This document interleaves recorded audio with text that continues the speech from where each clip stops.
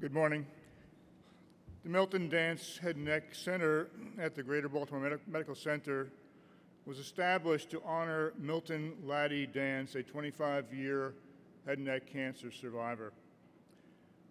Today, the Dance Center is comprised of its rehabilitation staff as well as the Johns Hopkins Head and Neck Surgery at GBMC and the Johns Hopkins Voice Center at GBMC. The center includes 40 individuals who provide care, including head and neck surgeons, laryngologists, oral medicine, oral pathology, speech-language pathology, oncology, social work, nursing, and dietary, as well as research and support staff. The center's aim is to provide the coordinated care that we would all want for our loved ones. Now I'd like to introduce Dr. Joseph Califano, our incoming director, to introduce the 2012 Milton Dance Lecturer. Joe. Thank you, John. You know, as the Dr. Mock pointed out, our job is to stop this chariot driven by horses, and as surgeons, sometimes we take a little bit more of a crude approach. We remove the chariot, the horses, and even a large section of the road in front of and behind this. And our next lecturer helps us with that, because as surgeons, when we make the road impassable for any type of vehicle, he fixes that problem, repairs the road, and sometimes makes it even better than it was. So our Dr. Fuchan Wei is truly a giant in his field. He became chairman of the Department of Plastic and Reconstructive Surgery at Chang Gung Memorial Hospital in Taiwan. He made very seminal contributions to the development of free tissue transfer and reconstruction, including the fibula free flap.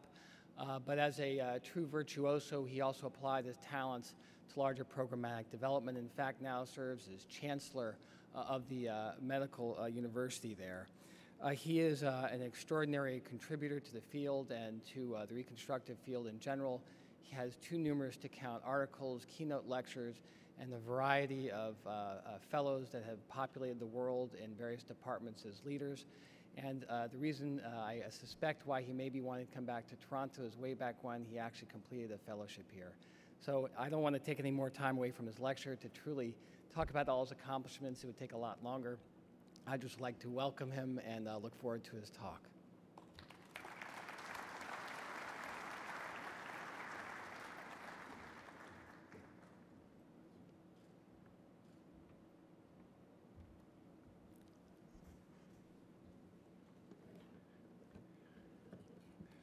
Thank you very much for your introduction, John and Joe. Good morning, my friends and ladies and gentlemen. It's indeed a great pleasure and honor for me to speak to you in this very important occasion. And I'm going to share with you my thought and my approach of segmental mandibular defect reconstruction. I intentionally entitled my talk to optimize the functional aesthetic result in order to respond to the spirit of Dance, Mr. Dance, and also his wife, Mrs. Vance, and as well as the spirit of the Great Baltimore Medical Center, Milton Dance Head and Neck Cancer Centers. As we know that segmental mandibular defect reconstruction is challenging, although there are some non-microsurgical techniques, but most of them may not be useful, especially when they are massive bone defect, or the defect is associated with soft tissue, either inside the oral cavity or in the external face. And in the cases that has been irradiated, the non-vascular bone graft may not work. And osteoradionecrosis, of course, the non-vascular bone graft cannot help at all. And sometimes there are multiple attempts for reconstruction of this segmental defect, but end up fail. In those cases, usually we need to use the vascular bone graft for reconstructions. There are many reconstructive options of donor site. However, ideally, that all those defects, either segmental mandibular defect alone or associated with soft tissue defect, ideally can be achieved in one stage with good function and appearance. In the earlier days, I have tried many options of bone graft donor site. However, later on, I settled down on the vascular fibula bone. The anatomy study was performed by Ian Taylor in Australia, by Chen Zhongwei in China, by Tamai in Japan, and it's well studied. We all know that advantage, including there's good bone length, 20 to 26 bone can be harvested for reconstruction, and the good vascularity. The fibula carry endosteal blood supply and the periosteal supply, basically from peroneal artery, and the good bone quality allow for osteotomy, and also that the straight bone allow for contouring. However, the skin pedal that can be harvested together with the fibula from the lateral aspect of the leg still remain unknown until early 80s. At that time, we happened to perform a cadaver dissection study. And here you see they are skin, the septocutaneous vessels and the myocutaneous perforators, both of them are rising from the peroneal artery, and they go either traverse only in the posterior crural septum that's located between the peroneus muscle and the distorsum muscle, or it goes through some of the intramuscular course before it's reached the skin. In my earlier days, in order to reduce the donor site mobility, I tried not to include those that have an intramuscular course. Therefore, I ligate all those myocutaneous perforators, and then I inject the dye through the peroneal artery and get the staining, as you can see here, centered along the posterior margin of the fibula and at the junction of the mid and lower third of the fibula.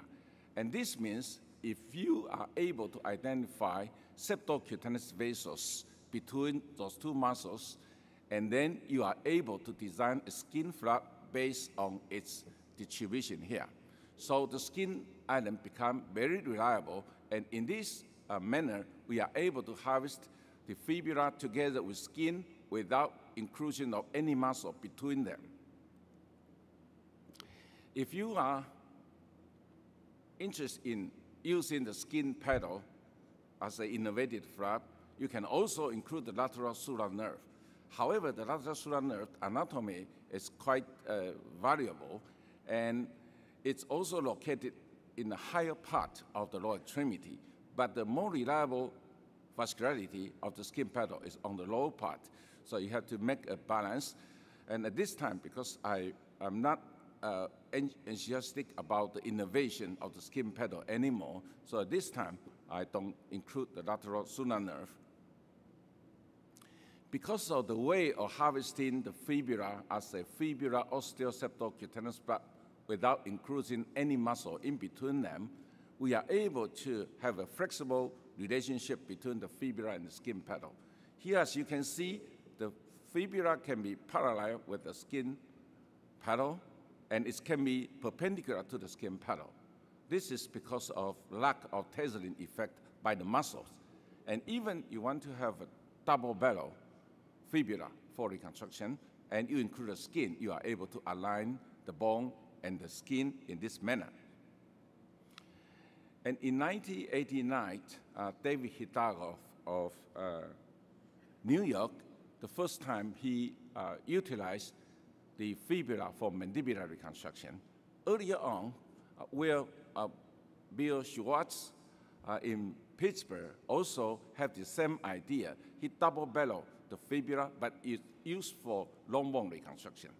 And since then, we become interested in this flap, and then we are able to do multiple osteotomy depending on the donor, on the recipient side requirement.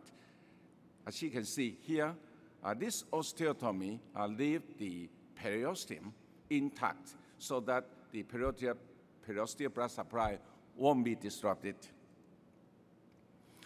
So this is my personal observation that when we compare various donor sites for composite mandibular defect reconstruction, we look at the bone component and as well as the soft tissue component.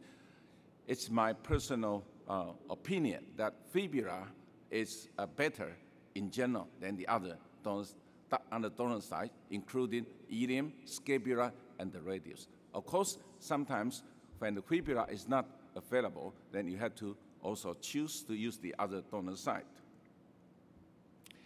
And here is the clinic cases that we have performed. The mandibular reconstruction and the maxillary reconstruction is about 80% of all the vascular fibula that we have been using for reconstruction for various purposes. And here is a patient a young boy present with amenoblastoma. And this segmental defect of the mandible then was reconstructed with a double-barreled fibula. As you can see the design here. We remove a segment between those two segments to avoid pinch on the periosteal blood circulation. And we are able to get this kind of result. And this is an old gentleman who had the squamous cell carcinoma involved gingiva. So the resection ended up a segmental mandibular defect and associated with mouth floor lining defect. So we use the same approach, a fibular osteoseptocutaneous flap for reconstruction of the bone and also floor of the mouth. And the remaining excess part of the skin pedal then was the epicycles and used to cover the reconstruction plate. By doing this, we are able to prevent from too much pressure and then exposure of the plate, and also we are able to provide certain augmentation of the defect. And here you can see the patient. And here is another patient present to me with a very giant amenoblastoma in a young lady. And we did a complete resection, segmental defect. You can see the defect is from subcondylar to subcondylar. And here also showing that we preserve the inferior alveolar nerve. And then we use this same kind of technique and provide her the reconstruction. And this is the appearance. It's about 4 months after surgery. And immediate after surgery, in every follow-up, the patient always show her appreciation to me. But about 3 to 4 months later, I found that patient become depressed. And when he came to my clinic, she never liked to talk. So I got a chance to chat with her, and then she said to me, I appreciate your surgery, and however, can you imagine that a normal mandible without teeth, can I be happy? And because of that kind of stimulation, I start to think if I'm able to do osseointegration teeth on her. That was in the early 90s. So this is the result of our trial. And as you can see, we then proceed to do osseointegration teeth with our dentist colleague, and then we finally get this kind of result. And recently, I followed her after 20 years, and the teeth still remain useful. After we have performed many cases of secondary osteointegration teeth to the neomandible, which was reconstructed with vascular bone, then we start to ask, are we able to do osteointegration teeth at the time of mandibular reconstruction with vascular bone graft? And the justification of that are better access to the bone for insertion of the osteointegration teeth, and it's also easier for us to assess the alveolar ridge relationship. Of course, it helps us to fasten our dental rehabilitation and reduce 1 or 2 surgical procedures. And however, because osteointegration teeth is expensive in Taiwan and is not covered by the insurance, so therefore we have to be very careful in selecting the patient. At this time, we still select the patient that they have the so-called non-tumoral origin, that kind of defect, or sometimes benign lesion. Of course, in some selected early cancer case, we also use the same technique for one-stage reconstructions. And here, showing how we do that, we like to do osteotomy on a back table.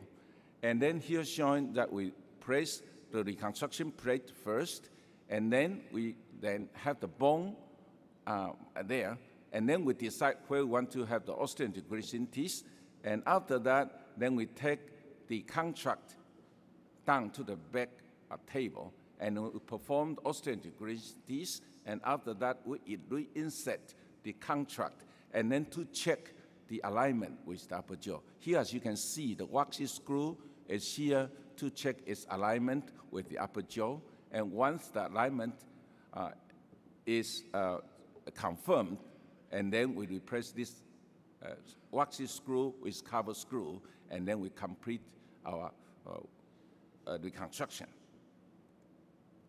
So with this kind of approach, here is the appearance of the first stage, mandibular reconstruction with fibula and osseointegration teeth inside, and then after radiologic evidence of bone healing between the osteotomized segment of the fibula and between the fibula and the native mandible is evident in the image. Then we proceed to do the second stage. At that time, we installed the abutment, and then we also replaced the skin just around the abutment with a keratinized mucosa from the palate. And then we provide a stent and protect that. And this is the usual appearance, about 10 days, 2 weeks. So with this kind of approach, the young man present to us with amenoblastoma, very deformed, low chin, and the close-up here, and we're able to use this kind of approach and get the good result like this in a much faster time. And however, in this patient, we also use the same kind of approach, but the segment involved anterior. So although we solved the problem, but we end up a short face appearance, which the patient is not completely happy. So this simply because of the inherent discrepancy between the native mandible and the fibula. Therefore, we, in the recent 10 years, we have done some technical refinement to improve the mandibular contour and height. The first method is that in the ideal case, without any soft tissue coverage problem, we like to add one additional reconstruction plate along the lower border of the native mandible. By doing that, we are able to restore the contour, and then we insert our fibular bone, and then sometimes we may need to use mini plate for fixation. And in this case, we also do one-stage osseointegration teeth, and this is the result of such kind of approach. So we're not only able to reconstruct the function, but we also restore the appearance to a very symmetric and acceptable manner. The second method is the so-called double velo fibula, and the height of the fibula is only about half of that of the native mandible. So in this case, the defect is here, and then we design, because we need to reconstruct not only this segment, but also the ascending ramus. And then here, you see, we make a 3 osteotomy, and we remove this C segment. C segment should be, ideally, should be 2 to 3 centimeters. If you don't remove that, the periosteum may be impinged, and then that may compromise the circulation. So here you can see that we install the osseointegration teeth in the upper bellow. And then this is the appearance of such kind of insert. And in this case, actually in most of the cases, if we are able to identify the proximal and distal end of the nerve, the inferior alveolar nerve, we always try to restore the sensation with the sural nerve graft harvested from the same donor site. And after this kind of procedure, the patient is able to get quite reasonable result, not functionally sound, but also appearance is very acceptable.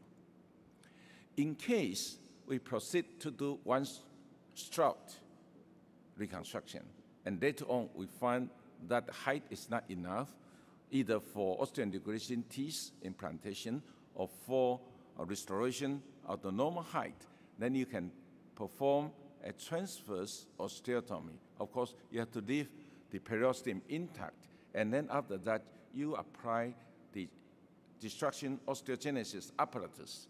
And then with this apparatus, you're able to gain some of the bone, and after consolidation of this new bone formation, then we can proceed to the osteointegration teeth. And this is the case that we have performed in this manner. So with those three modifications, now we are able to improve the appearance of the reconstructed mandible quite well. So I'd like to make my conclusion that total rehabilitation after segmental resection of the mandible is possible. The functional and aesthetic results can be quite acceptable. And also, the fibular osteoseptocutaneous strap in my hand is ideal for segmental mandibular defect reconstruction. Of course, I don't deny that the other flap may also have the same advantages. Second, the fibular osteoseptocutaneous flap is suitable for osteointegration teeth implantation. Third, there's no additional risk exists when we perform primary osteointegration teeth in the properly selected patients. And fourth, the technique refinement allows us to improve the contour and height of the neomandible. And complete oral rehabilitation can therefore be achieved in much short period of time. With this, I'd like to conclude my presentation. And once again, I'd like to thank the American Head and Neck Society for inviting me. And also, I'd like to thank Great Baltimore Medical Center, the Milton Dance Center, for sponsor this lectureship. Thank you very much. Thank you.